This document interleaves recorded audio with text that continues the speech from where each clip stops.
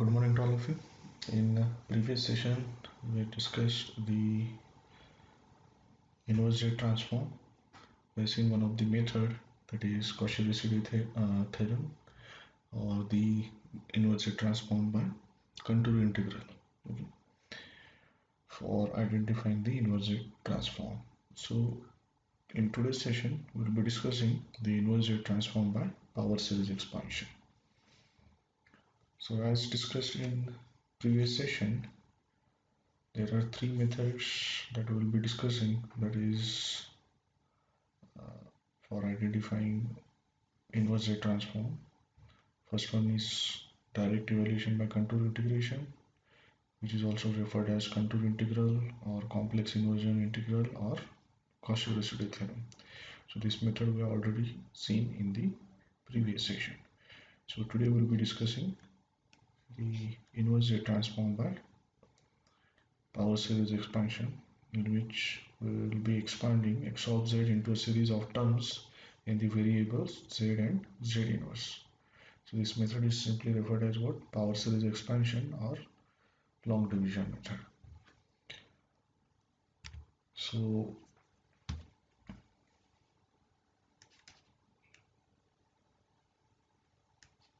the inverse z transform by power series expansion.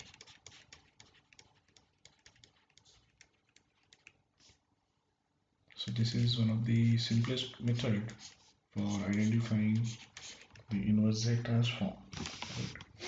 So in this method, the basic idea is simply if we have been provided with a transform x of z with its corresponding ROC, we can expand x of z into a power series. So just for example, given a z transform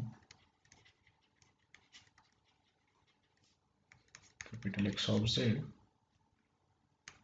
with its ROC, that is region of convergence, we can expand X of z into power series of the form. So here this x of z simply can be represented as summation n is equals to minus infinity to infinity. There will be some constant coefficient multiplied by z to the power minus n. Okay. So basically this power series will have the coefficients which will be multiplied with the negative powers or positive powers of z terms, right? So this particular x of z, which will converge in the given ROC. Okay, so this power series converges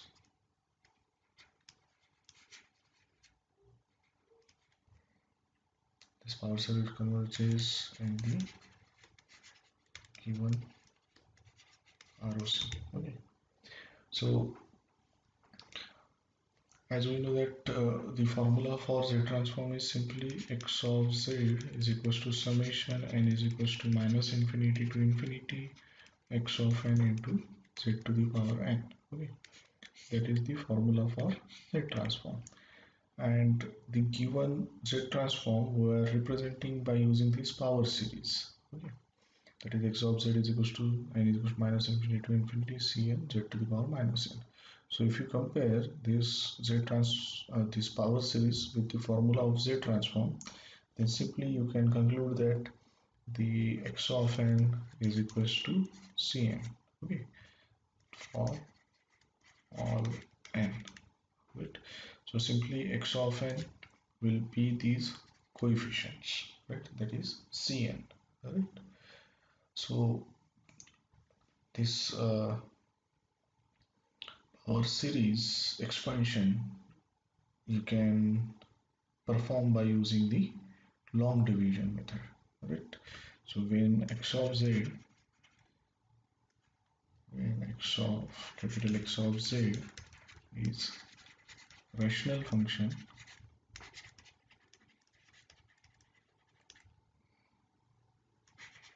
the power series expansion or simply expansion can be performed by long division method.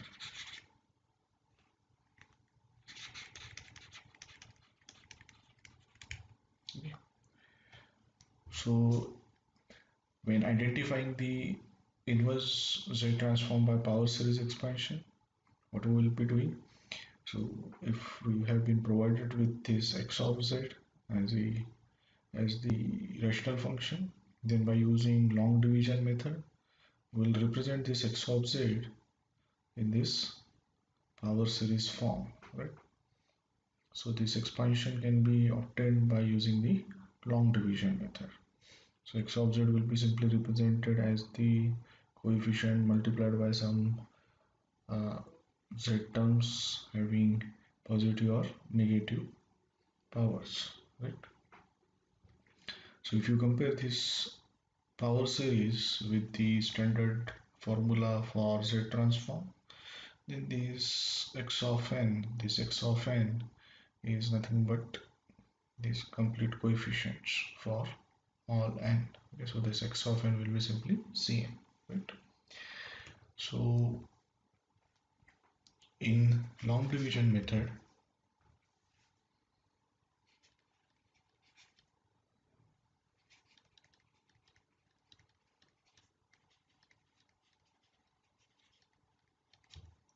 depending on the ROC, the power series can be obtained as negative powers of z or positive powers of z. So there will be two conditions in case of long division method. If ROC is exterior to circle, we already seen this, when ROC is exterior to circle, the signal is causal, right?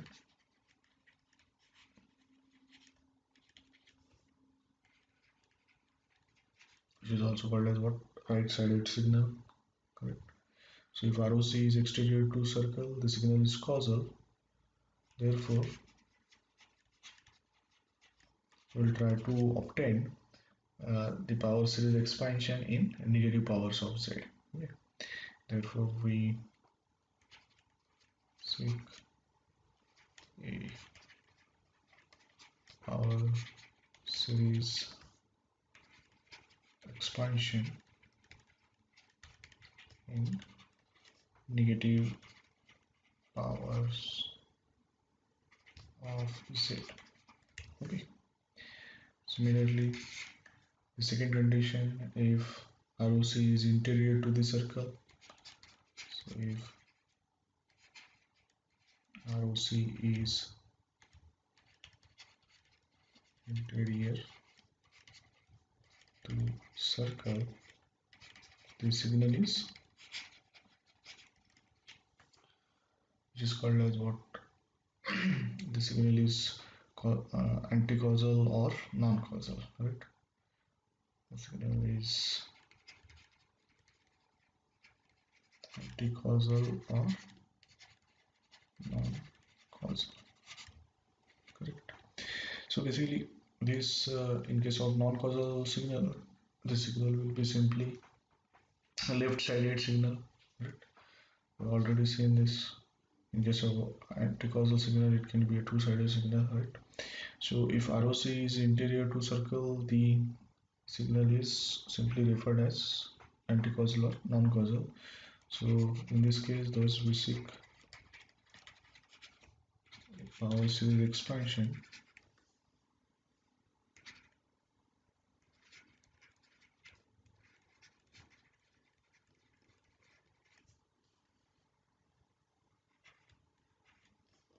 power series expansion in positive powers of z. Okay, so how these expansions will be obtained, okay, to get the actual inverse z transform by using long division method, that will be looking by solving one example. Okay, so these two conditions were to keep in mind while obtaining the inverse z transform by power series expansion or the long division method. Right? So in this example, again you have to determine the inverse z transform. That means you have to determine x of n of this given x of z. So there are two conditions given, right? When ROC is mod z greater than 1 and when ROC mod z less than 0.5. So when ROC mod z is greater than 1, that means ROC is exterior to circle, and in this case it is interior to circle. As you can observe in the example, it is not mentioned that which method you have to use to identify the inverse Z transform. Right? So here you can use long division method because it is one of the simplest method. Okay. This problem can also be solved by using the partial fraction expansion. Right? I mean, partial fraction expansion is also an easy method, but some people will find the long division method simpler than the partial fraction expansion method. So here we'll be using power series expansion method, that is long division method, right, for obtaining the inverse Z transform. So we'll initially obtain it for the first condition when ROC is exterior to circle, right? So in this case ROC mod Z is greater than 1. Okay, since the ROC is exterior of a circle, right, exterior to the circle, we accept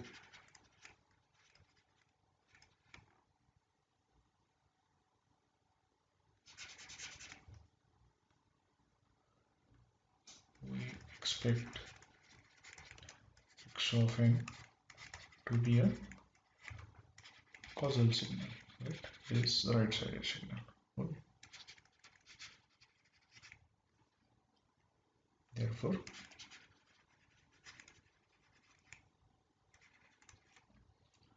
we obtain a power series expansion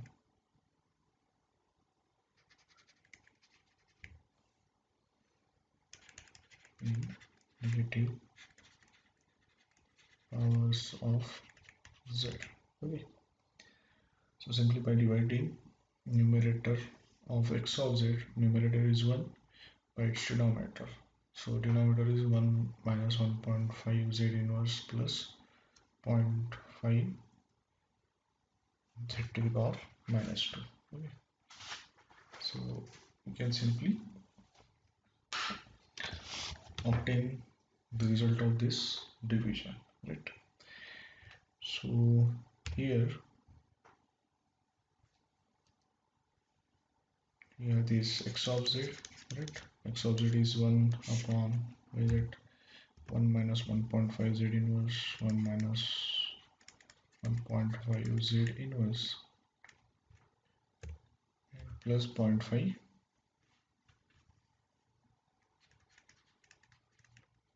z to the power minus 2.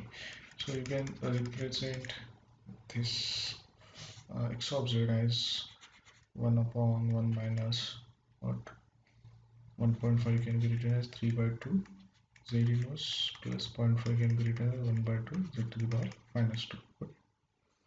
Or even you can keep this as it is for simplification purpose. You can modify or represent this as 1 minus 3 by 2 z inverse plus 1 by 2 z to the power minus 2. So as per long division method, we will be simply performing this division where we will be dividing numerator by denominator, right? Simply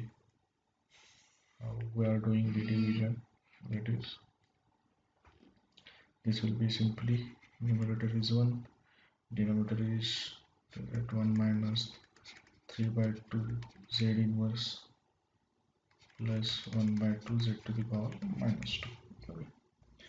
So first, as we to eliminate this one, so we'll be simply multiplying it with 1.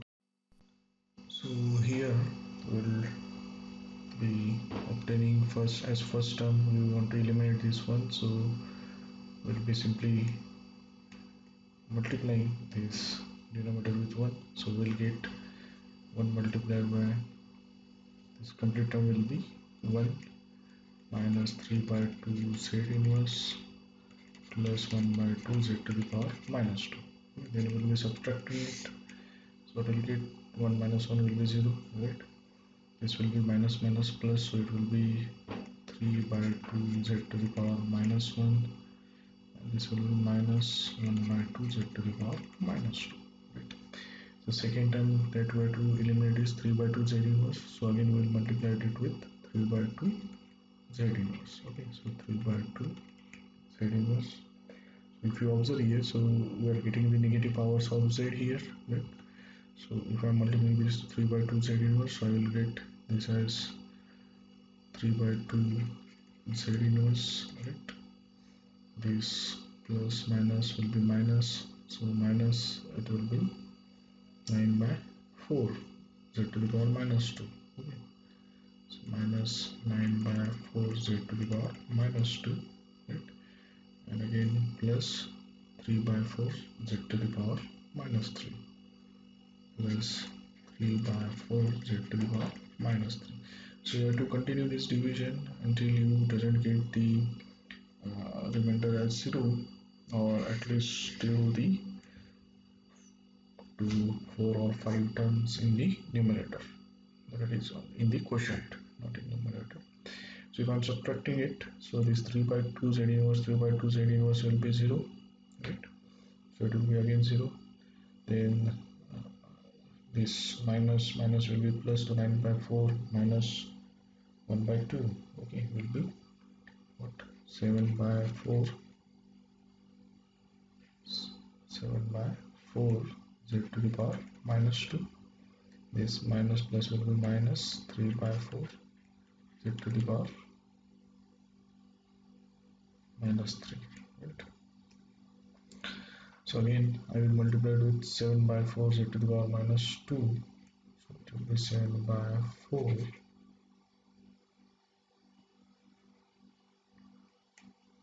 7 by 4 z to the power minus 2.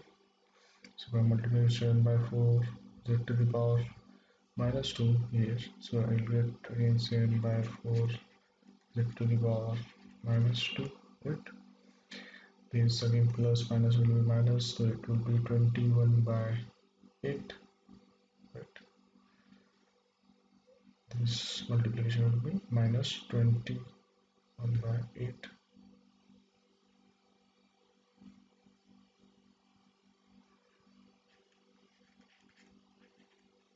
z to the power minus 3. Then this 1 by 2 multiplied by 7 by 4 will be 7 by 8 z to the power minus 4 plus 7 by 8 to the power minus 4. Okay. So I'll write this subtraction result on the next slide, right? So what we'll have directly right here, so in the region 1 minus 3 by 2 z to the power minus 1 plus 1 by 2 z to the power minus 2. We have to continue here, but as there is no space, so I am writing it on the next slide. So we have this quotient 1 plus 3 by 2 z inverse, so 1 plus 3 by 2 z inverse plus 7 by 4 z to the power minus 2, right? So here the previous terms are as it is there, right? So I am directly writing the last subtraction here, right? So the 7 by 4 z to the power minus 2 will be 0, right?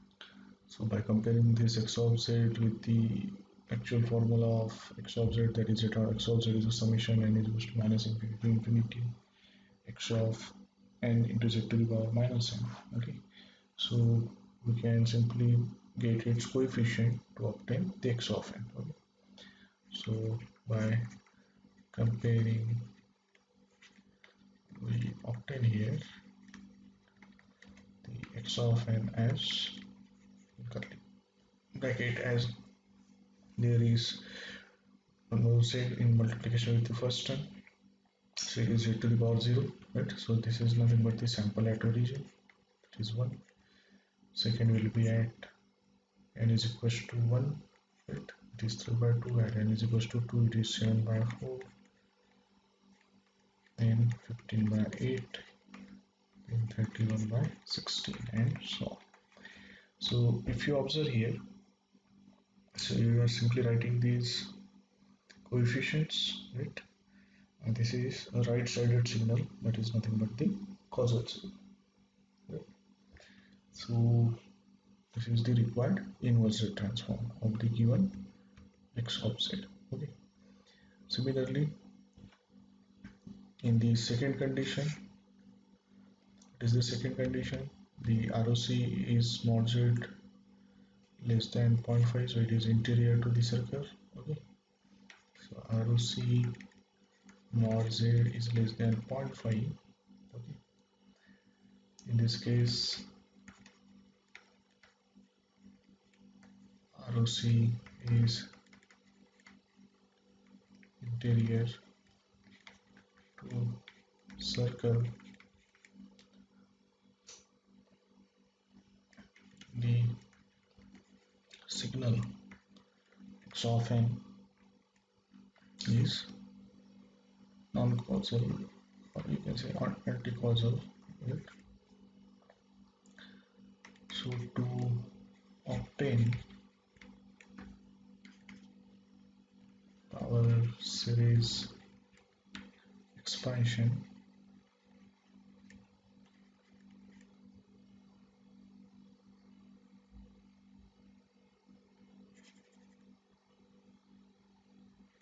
in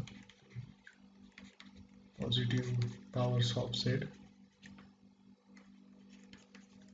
previously we have obtained when ROC was exterior to circle, so we obtained the power series expansion in negative powers of z, right? So we have performed this division as it is, right? But here we want this power series expansion in the positive powers of z, right? So we perform long division in the following way. Okay. So how it will be performed? So again, the numerator is same, that is 1, correct? But denominator is 1 minus 3 by 2 z inverse plus 1 by 2 z to the power minus 2, right? So we have taken as it is in the previous case, but now we will take it in the reverse order. That is 1 by 2 z to the power minus 2 minus 3 by 2 z inverse plus 1. Okay, so this can be written as 2, right? 1 by 2 z to the power minus 2 minus 3 by 2 z inverse plus 1. Okay, so we are simply writing it in reverse order because we require these powers in the positive power of z, right? So to get 1 here, so I have to multiply this complete term with 2z square. Okay, so if I am multiplying it 2z square, so this 2 will get cancelled, so it will be 1 z to the power minus 2, sorry, 2z square should, okay. So z square multiplied by z to the power minus 2 will be z to the power 0, so it will be simply 1. Okay, so first term will come to 1. If I'm multiplying it with minus 3 by 2z square, so it will be minus 3z, right, plus 2z square, right? So if I'm performing this subtraction, so it will be 3z minus 2z square, right? So now I want 3z here. Okay, so I will be multiplying it with 6z cube. Okay, so if I am multiplying it with 6z cube, right, so it will be 6 by 2, so it will be 3, right? And it will be z raised to power minus 2 multiplied by z cube will be z simply, right? So I'll get 3z here, right? 3z, then I'll get 6z cube minus 3 by 2z inverse will be simply 9z square. Okay, so it will be minus, okay, minus plus will be minus 9z square, then this plus 6z cube will be as it is. Okay. So I'm performing the subtraction, so I'll get this will be 0, right? So this minus minus will be plus, so it will be 9z square minus 2z square, so it will be 7z square into minus 6z cube will be there. Right. So again, to get this 7z square, I have to multiply it with 14.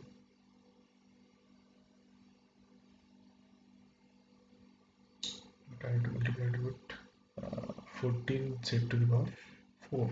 Right. So I will multiply it with 14z to the power 4.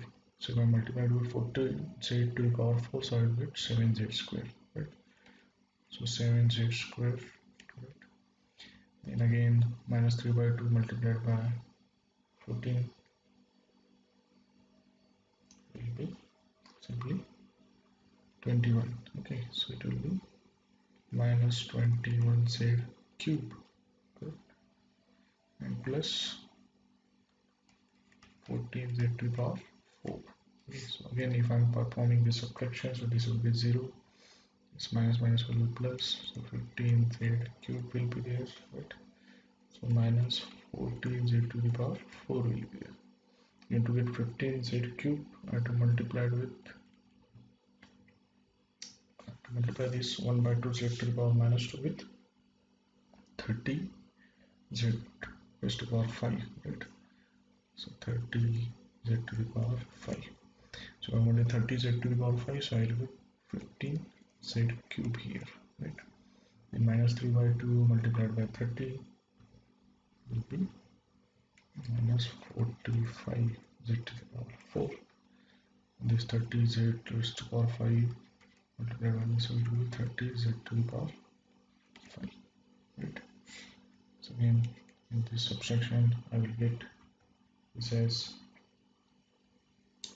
what, minus minus plus will be there, so it will be 31z to the power 4, right, minus 30z to the power 5. Correct. So again to get this 31z to the power 4, I have to multiply it with what, 62z to the power 6. 62z to the power 6. So again I got 5 times, so I'll just stop here, right? So again 62z to the power 6, if I'm multiplying it with this term, so it will be simply 31z to the power 4, right? And this multiplication will be minus 3 by 2 multiplied by 62, right? So it will be z to the power 5 and again plus 62 z to the power 6 will be there, right? Okay, so in this case we represented this x of z as positive powers of z series or expansion, right?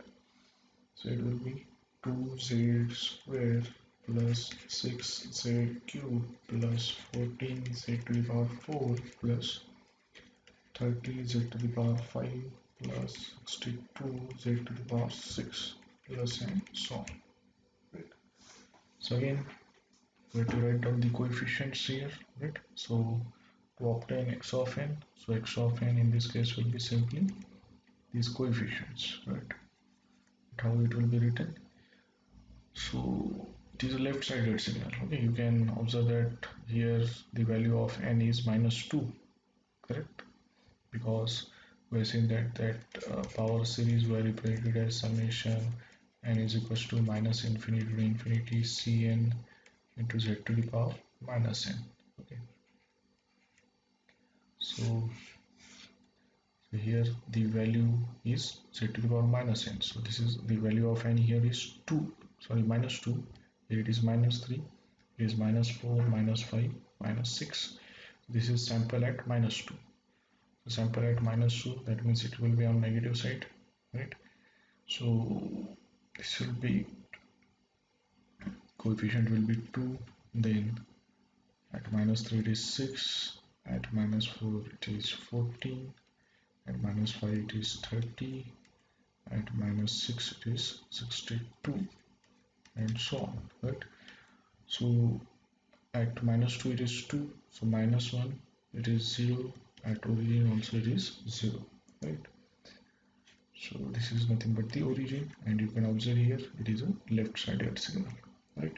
It is a non-causal signal, correct? So this is how you are obtaining the inverse Z transform by using the power series expansion or long division method. Okay, depending on whether the ROC is exterior to circle or interior to circle, right? So if it is exterior to circle, so you will be obtaining this expansion in negative powers of Z, right?